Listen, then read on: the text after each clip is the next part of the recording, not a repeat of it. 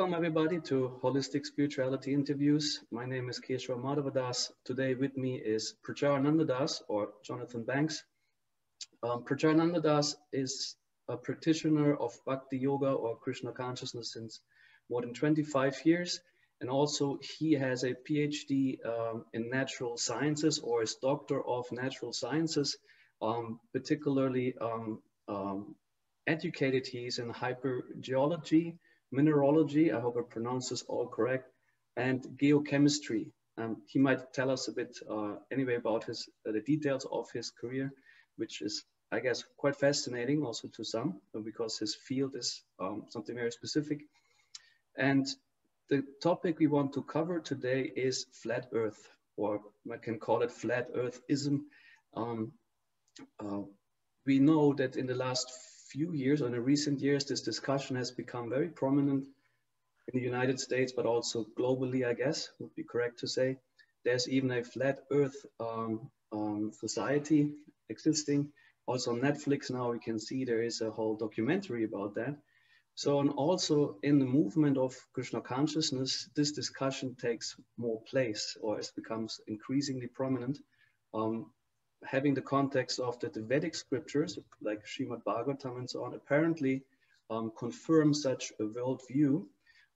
Many of us, including myself, when I first heard, okay, flat Earth discussion, and I was kind of brought back to school when I was just remembering, but wait a second, wasn't that whole topic kind of concluded in the 16th century when there were like these travelers like Ferdinand Magellan and Francis Drake, who circumnavigated the globe, and apparently it didn't stop there.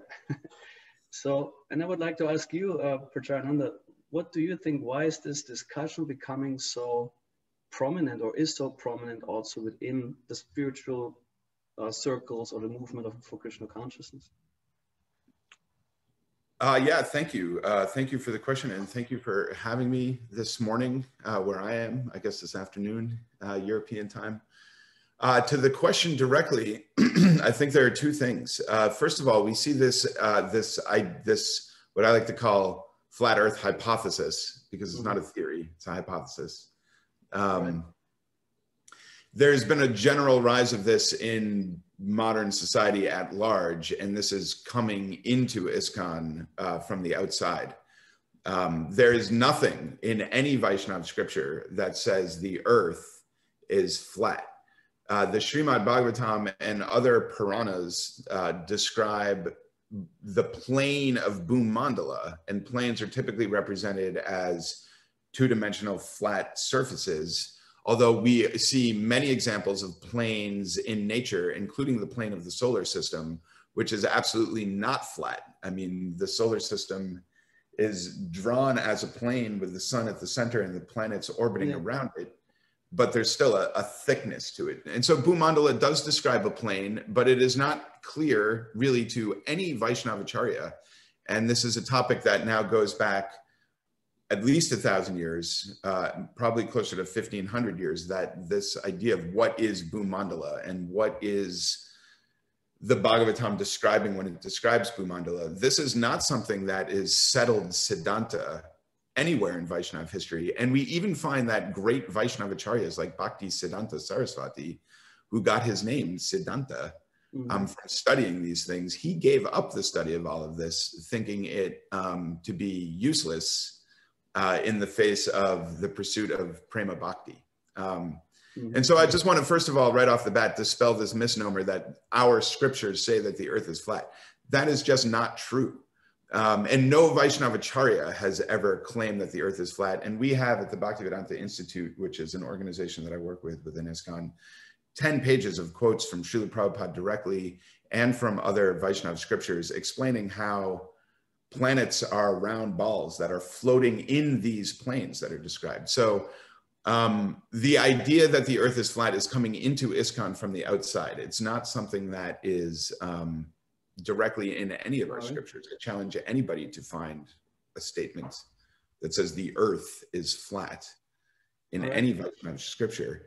And I think the reason why this is arising in the general society is due to just bad education. People are scientifically illiterate.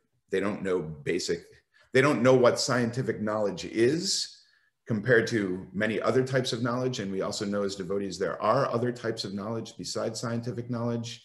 And scientific knowledge and then they also don't know what scientific knowledge is supposed to be used for. So scientific knowledge, as we know as devotees, has limitations, but that doesn't mean it's wrong within the confines of those limitations. It just means it's not useful for example, giving up lust, greed, anger, envy, madness, and illusion, and awakening our divine love of the eternal couple, Radha and Krishna. But that doesn't mean that what the scientific method is designed to do and does do is wrong. So on the one side, there is just a general scientific ignorance in the world, and this has to do with like really bad education. And then I think that the Hare Krishna movement in general is like a target for this, because we tend to attract anti-establishment, anti-authoritarian people to our movement who want to point to a conspiracy as evidence that we have demonic leaders in society, basically. And so they want to point to a conclusion, and then they come up with this evidence to justify themselves. And so there's a rise of this flat eartherism in the society at large, but it infiltrates ISKCON because we attract conspiratorially minded people to our movement, All right. in my opinion. Okay. Just expressing my opinions here. Yeah. Thank you. Yes, yes. Thank you. As far as I'm aware, there is in the terminology, the Sanskrit terminology seems to be a strong indicator, or like at least gives how to say fuel into the discussion when there are the terms loka and dvipa.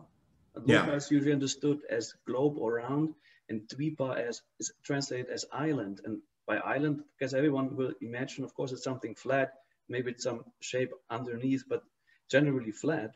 So, and then this terminology seems to be also quite, or plays a big role. Why is there description of dvipa when it's translated as island, when it actually would mean globe, like we have in the 8th canto of the Srimad Bhagavatam, the story of King Bali, and where Bali Maharaj conquered all the universes. And then there's the English translation, at least, is also like this. He's described as the possessor of those particular 7 islands, or like however was the number, but the planetary systems were considered islands, or like Srila Prabhupada uses globe and island synonymously in the purport. So this seems irritating to many. Can you say something on this terminology? Yeah, another term that's often used is gola, which means ball. So there's Bhu Gola, which is the earth ball. And then there's Bhu Mandala, which is the earth mandala. But what is a mandala? So I recently gave a presentation at the Krishna House here in Gainesville. And this is also something that we worked into our science class at the Gurukul here, the Bhaktivedanta Academy, is what is the difference between a map, a meme, a model, and a mandala? These are 4 different things. So a mandala is an object of meditation. A mandala is a type of a yantra, which is like a visual mantra. You know, a mandala is something that people meditate on in order to enter into a sense of transcendence. And there are different mandalas that are geared towards accessing different subtle energies. You know, there's Shri yantras, there are Nishringi yantras, and these are all types of mandalas. And so the Bhagavatam describes a Bhu mandala, which is the earthly.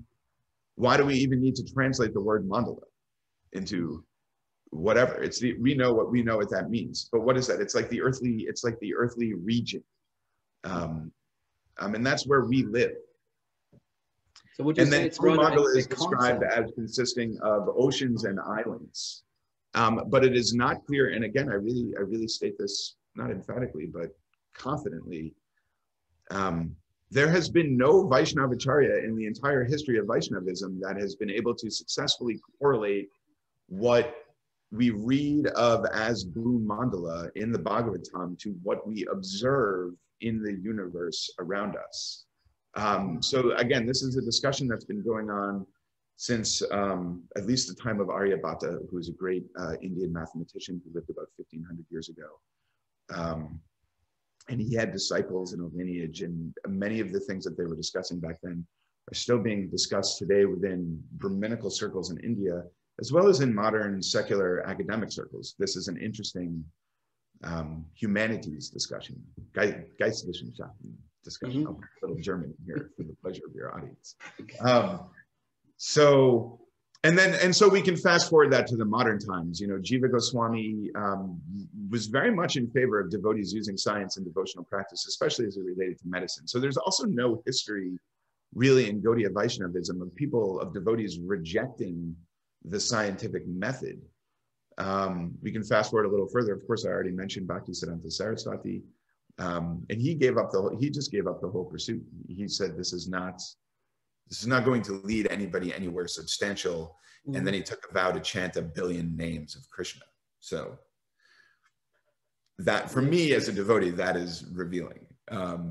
And then we can fast forward to Srila Prabhupada also. So Srila Prabhupada was not a scientist, not an astronomer.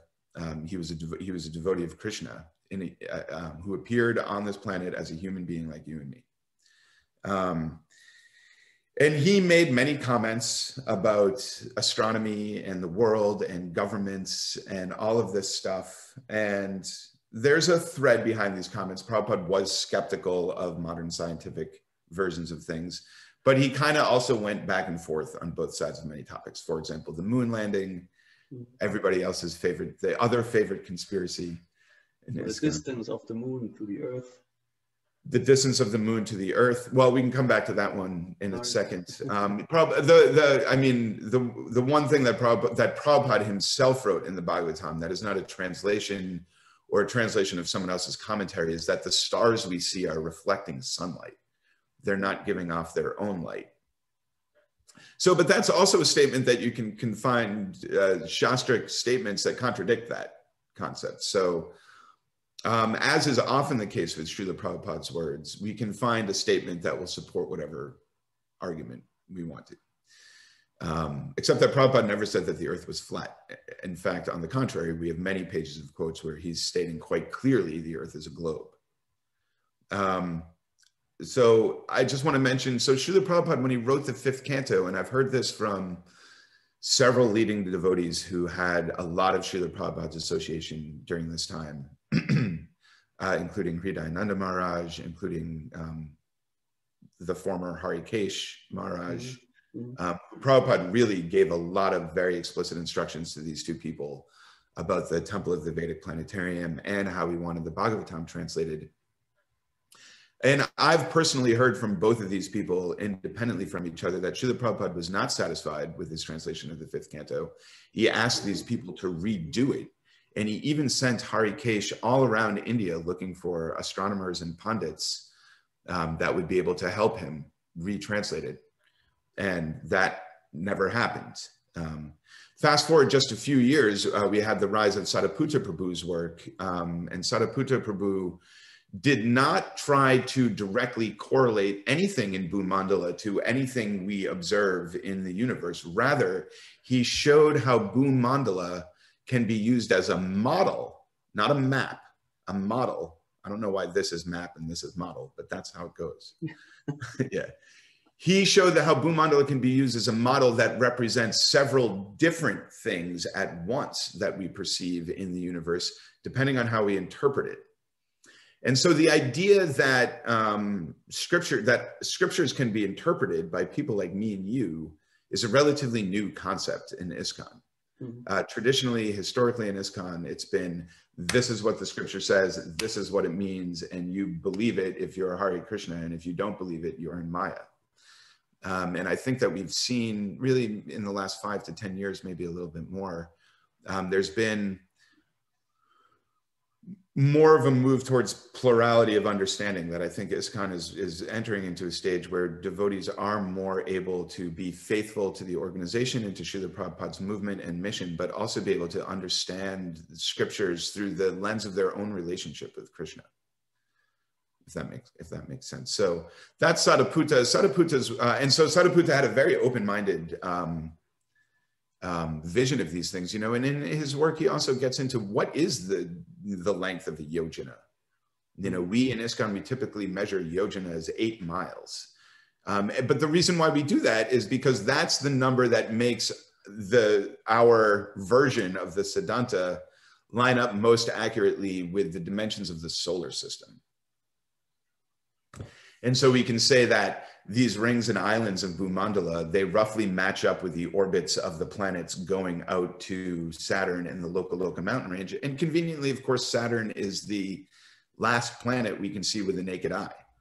So for me, that raises the question, how did the people that wrote the Bhagavatam knew how far away Saturn was? They had to have had some pretty advanced mathematics, and we know they did. So Sariputta had a more pluralistic view. I think since Sariputta's departure from this world, other devotees have taken up the mantle of describing Bhagavat cosmology. And there's been many different interpretations, you know, and people have different takes. We just had a conference on this with the Bhaktivedanta Institute, where we invited people to come and share what their perspective on what is the meaning of Bhumandala? What are these islands and oceans? Should it be taken literally? Can it be taken literally? So these are questions that we do wrestle with. But again, I come back to the point that nowhere in any Vaishnava scripture or out of the mouth of any Vaishnava Acharya has anybody ever claimed that the earth is flat. All right. Yeah, I think that's a clear point, and I guess this that speaks for itself in a way, I would say. Yeah, and I mean, show me the quote. I mean, I'm not saying with 100% certainty that I'm right, but I am quite confident. So if anybody out there is listening has some contrary evidence, by all means, let's discuss. Yeah, sure. Everyone who will see that video is invited to leave comments, and we will certainly respond to that. You mentioned before something when you talked about Bhaktisiddhanta Saraswati Thakur, who ultimately gave up all interest in astronomy, astrology, so on, and dedicated himself fully to spiritual practice. And the question also that arose for myself is, what would be the significance, first of all, of this, whether the earth is now flat or round in the overall spiritual life of someone, or even more, what would be the benefit of having a conspiracy going on that brainwashes people, okay, the earth is flat, round, but in fact it would be flat. So I guess one has to think of the benefit also. What would such a conspiracy, what advantage could someone or some establishment take from that? If I think, for example, of another topic like free will, it makes a very significant difference whether one has free will or not. Also, Immanuel Kant established without free will, morals would be lost, because then you can create a culture of apologies, or you're hiding behind. So there would be there's quite some benefit in having either one version or the other for practical life, or like evolution theory, where if a person identifies more as an animal than rather a spiritual being with a human body, which has a kind of task in this life for higher purpose, then also makes a big difference. Because if a person believes, okay, I'm rather just a more sophisticated animal, and my task is to simply consume and to have a materialistic life, then that brings quite some benefits in terms of someone could exploit that mentality to make profit from it. But in terms of flat earth, round earth, for me, it won't be clear. What would be the benefit for anyone? Yeah, and that's a great question, because whenever somebody is asserting a conspiracy, and a real trained investigator, the first question they're going to ask is who benefits? Even in a courtroom, I mean, if there's a murder trial, there has to be a motive, right?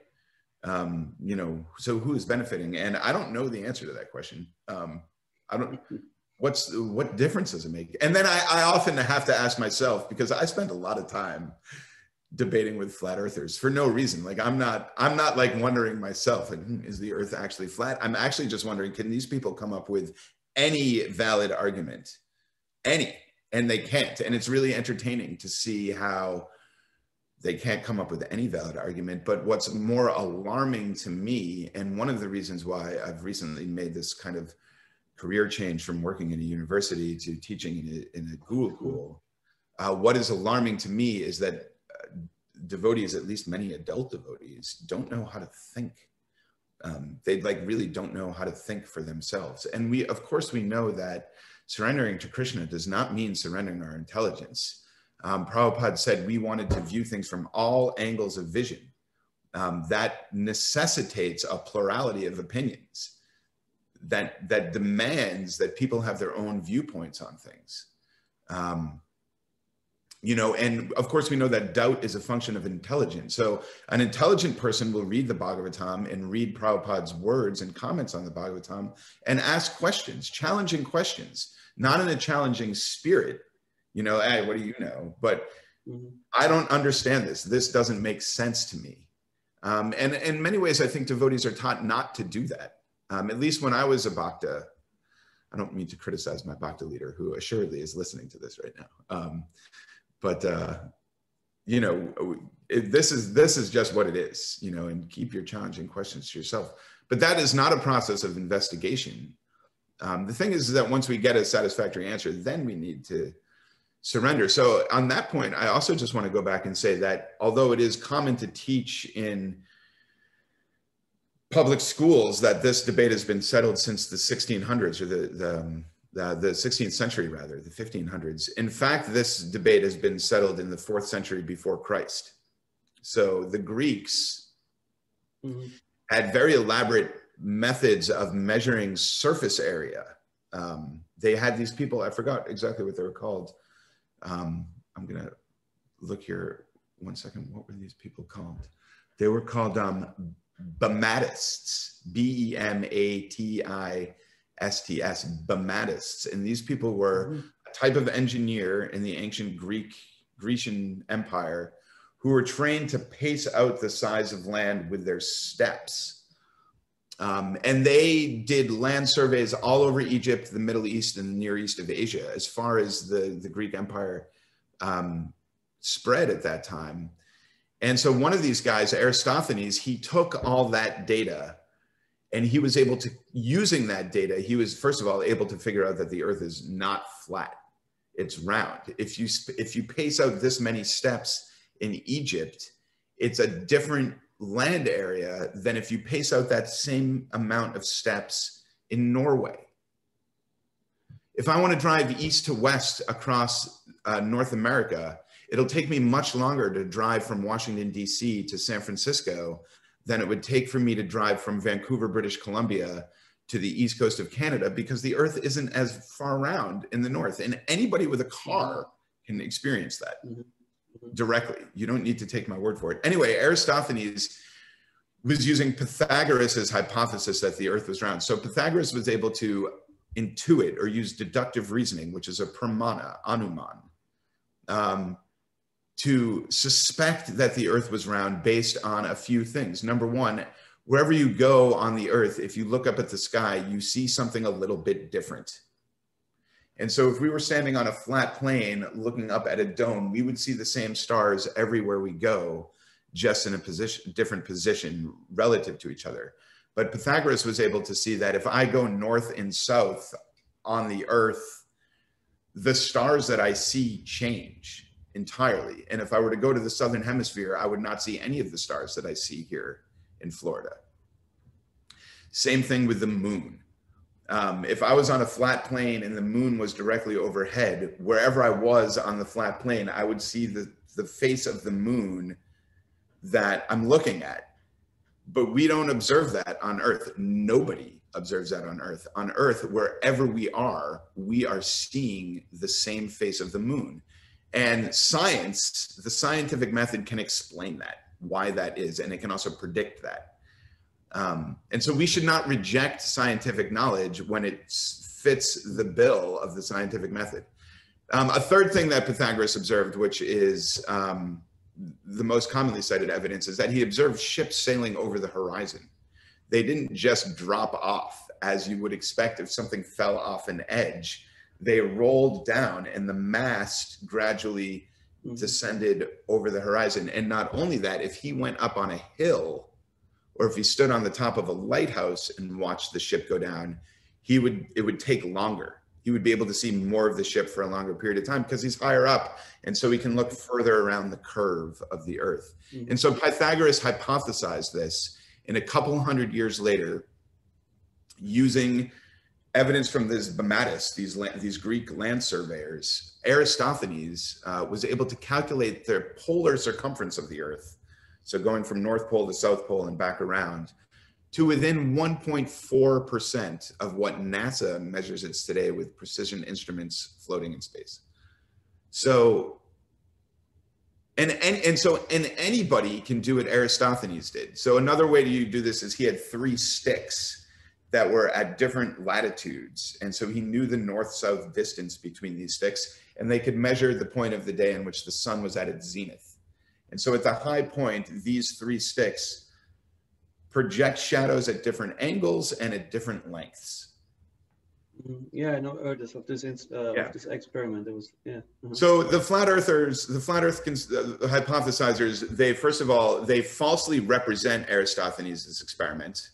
They only use 2 sticks, and they show how it's possible to do this experiment with 2 sticks if the sun was not some huge nuclear reaction 150 million kilometers from us, but was like a spotlight just a few miles above the plane of the Earth. You could get 2 sticks to do this, but as soon as you put the 3rd stick in there, it doesn't work anymore from the flat Earth perspective.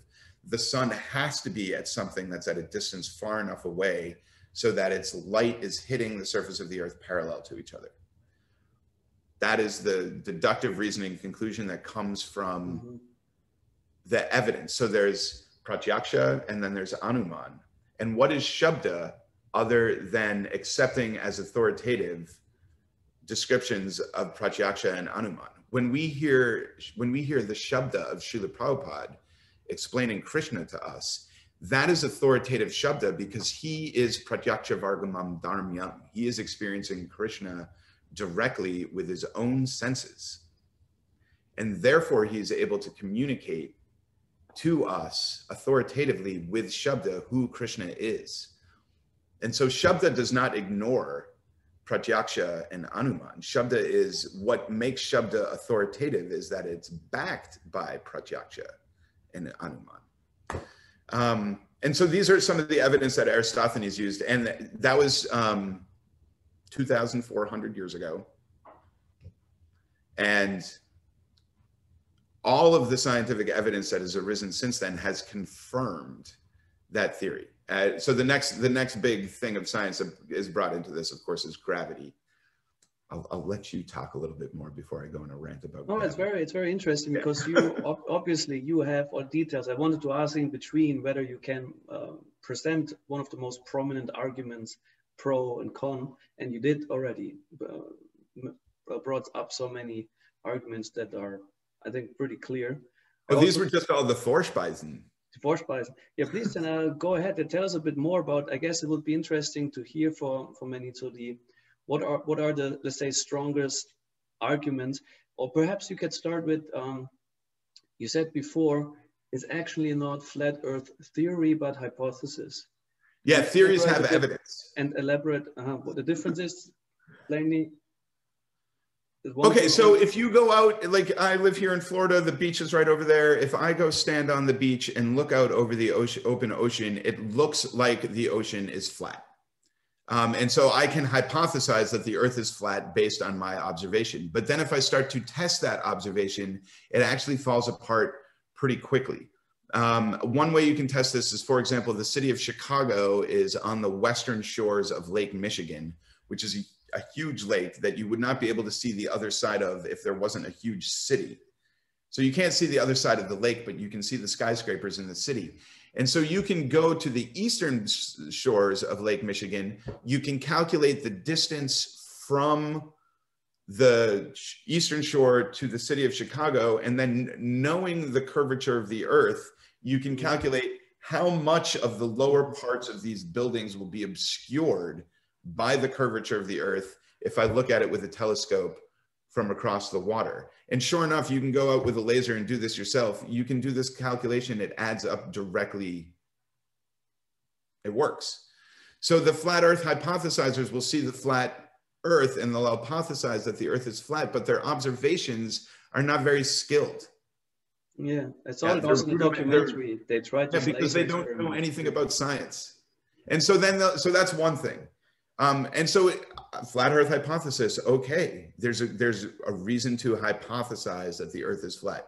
If I go stand in the middle of the prairie in Mecklenburg-Vorpommern, there's a circular flat horizon. I'm not dismissing that, but I'm saying that if your investigation of the matter ends there, you've not confirmed a theory, you've just asserted a hypothesis.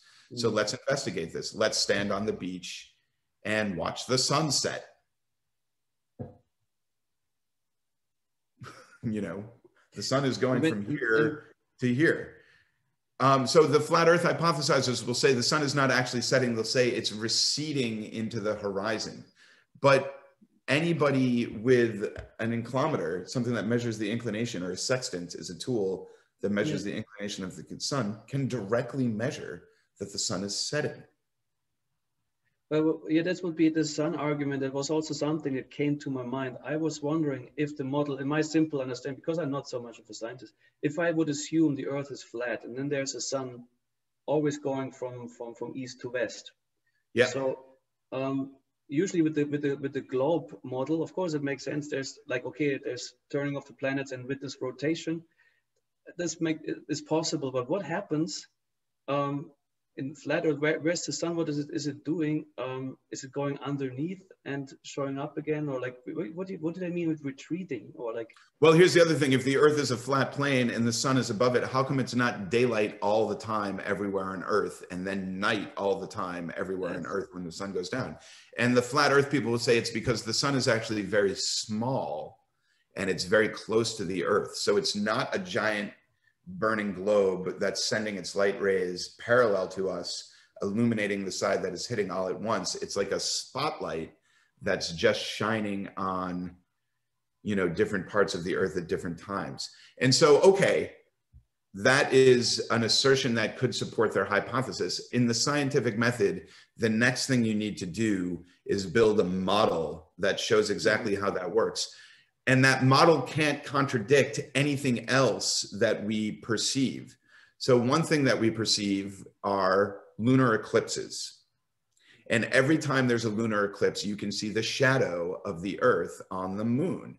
And every time, since time immemorial, we see the shadow of the Earth on the moon, it is a circle. And so the only, and we know that the sun is a lunar eclipse, the moon, the sun, and the Earth are not always in the same line. The sun strikes the Earth, the sun's light strikes the Earth from different angles and projects the shadow onto the moon from different angles. But every shadow is always a circle. So the only shape that you can shine a light on from any angle, and it will always project a circular shadow, is a sphere. That is the only shape that will do that. And we perceive every time there's a lunar eclipse, that's what we see. And so that's, again, direct evidence of the Earth being round. Not only round, but a three-dimensional round ball, not a circle. If I take a plate here, so my plate, I'm taking my plate here. If I take my plate, you know, I'll only get a circular shadow like this if I project the light here and the shadow comes up here. If I project the light here, I will not get a shadow anymore, a circle anymore. I'll get a line or an oval. And nobody has ever seen a line or an oval shadow of the Earth projected on the moon. And so they can build this model with the spotlight sun and the close by moon, and that can explain why it's not always light or always dark on the surface of the Earth, but it cannot explain lunar eclipses. It cannot explain the phases of the moon. It cannot explain the seasons. The round Earth theory, which is a theory because it's backed up by a lot of evidence, not only can explain all of those things, but it can predict them thousands of years out into the future. And so that's another element of the scientific method, is that the scientific method, scientific knowledge has to be predictive. If you can't use your knowledge to make a prediction, it's a different kind of knowledge. And I'm not discounting other kinds of knowledge. I'm just saying it's not scientific knowledge if it's not predictive. Thank you. Yeah. So in essence, would you say is there any actually, I guess you by your arguments, it's kind of obvious, but I would like to ask you again, is there any strong argument on the flat earther side for kind of proving or at least establishing that the earth could be flat? There isn't, because it's not, frankly. And so the main one so then there are two more that I'd like to just address here briefly. One is the issue of gravity. So many flat earth hypothesizers will say, if the earth is round, why doesn't water just fall off of it? You know, that's the same as saying, how come people in Australia aren't falling off the earth? And that is just basic scientific ignorance. So there is no such thing as down in three-dimensional space. Down is a social construct. That's a word that humans have invented. When we talk about down, what we're really talking about is the center of gravity of a system. And so let's just take the earth and one human. The earth weighs 10 to the 24 tons. It's huge. Maybe not you, I weigh about 1/10 of a ton, 100 kilos, right? So the center of gravity in the Dr. Banks Earth system is damn near the center of the Earth. And so everything that comes into the Earth's gravitational field is pulled towards the center of the Earth. So if you're in Australia, you're being pulled to the center of the Earth, and it will feel like you're being pulled down.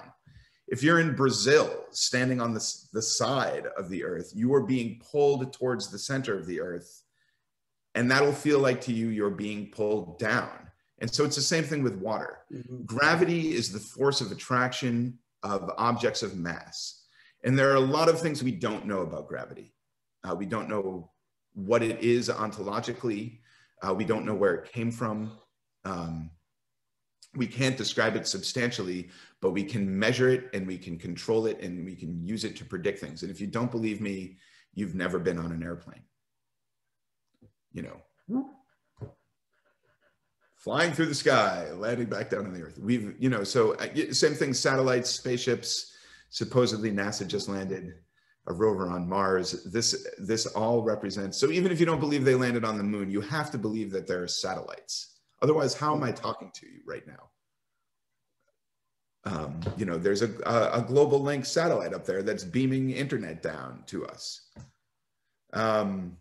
Elon Musk, Jai. Elon Musky Jai. Anyway. Okay. So this all is a result of humans mastering gravity, how to control gravity. And of course, this is also a yogic siddhi, Lagima siddhi. We've done this through externalizing our technology, which I will agree is a demonic, you know, endeavor. It used to be that humans were able to transcend gravity through the power of their own yogic abilities. We've lost that power, but we have manifested it externally. The other thing, and so people who are claiming that, you know, why doesn't the water fall off the side or whatever, they just don't know how gravity works. And they will say that gravity doesn't work. But gravity works, they just don't understand it because they're scientifically illiterate. Mm. The other thing with water is that they like to claim is this idea that water finds its level, which is absurd. Water doesn't find its level. If you put water into different containers made of different materials, you will see that the level of water changes based on the relationship between the adhesive forces of between the water and the container that it's in and the cohesive forces of the water itself. So if you put water into a glass measuring tube, it forms what's called a meniscus, which is like a little U at the bottom. Mm-hmm. And so scientists are taught when they measure something in a graduated cylinder, you measure at the bottom of the meniscus. It's called the meniscus, same thing that's in our knee. What happens is that the adhesion is the property of connectivity between two different substances.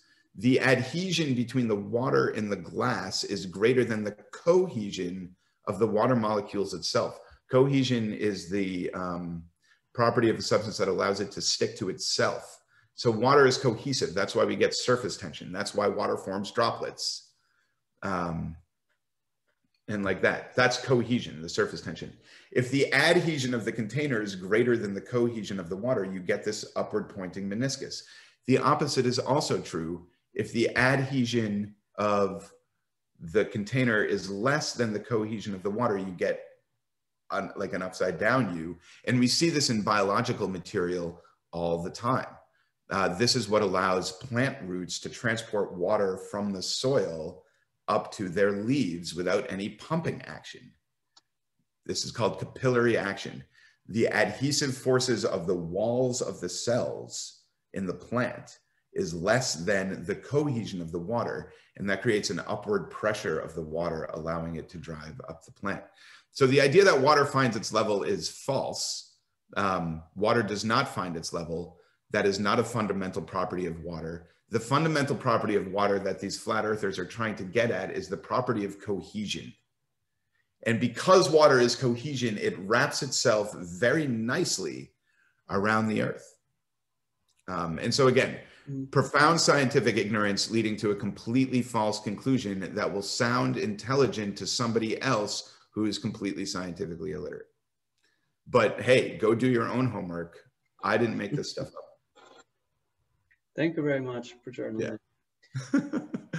Perhaps we could just shortly, since we are with the Earth topic, another, I say issue, if it's an issue, out there is like the age of the Earth. That, for example, in some, based on the Bible, many Christians claim Earth is not more than 10,000 years old. Is that correct? Yeah. And then 6,000 years old. And then the Vedic scriptures give a very different perspective on the existence of Earth, since we have a very cyclic way of looking at it, that the Earth comes into existence, remains, again is reproduced, and has certain intervals of creation and annihilation. So could you shed some light also from the scientific field? What is their point of view in terms of how old is the Earth, and also Vedic scriptures? Like, can you put these things a bit together for us? I can, and in fact, I have a talk that I've prepared and I've given a few times called "Does Modern Science Falsify Vedic Claims About the Age of the Universe?" And the answer is that it does not falsify Vedic claims about the age of the universe, partly because Vedic claims about the age of the universe are not scientific claims. There's no way to test them.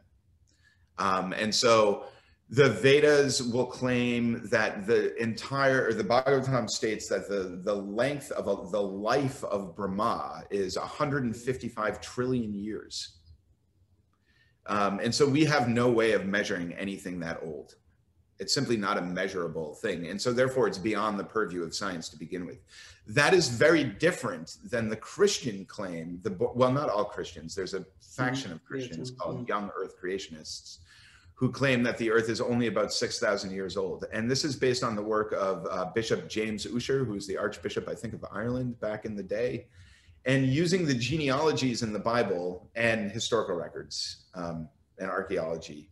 He calculated that the earth began on sometime in March, I think March 17th, I don't know, some day in March.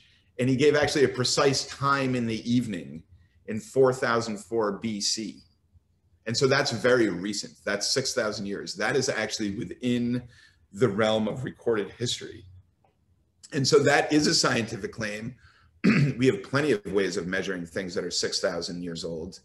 And that claim can be debunked really out of hand. There's geological evidence, there's paleontological evidence, there's archaeological evidence, there's anthropological evidence, there's linguistic or philological evidence, all that are older than that time.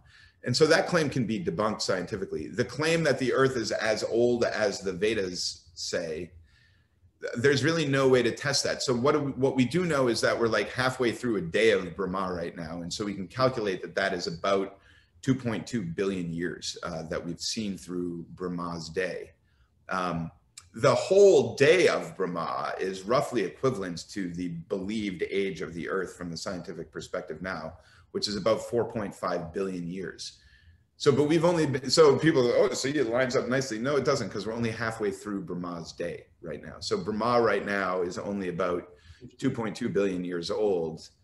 And we know the earth is older than that. We can date rocks, not in the Grihastha sense, date rocks, but date the age of the rocks. using mass spectrometers and radioactive decay, which is something, I don't know if you want me to get into the details of all that right now. But I do have a whole presentation on this topic. It's on YouTube for those of you that want to go visit it.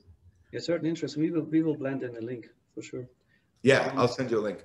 I do want to circle back to the one other thing about the evidence of the flat Earth. So here's the thing with the evidence of the flat Earth.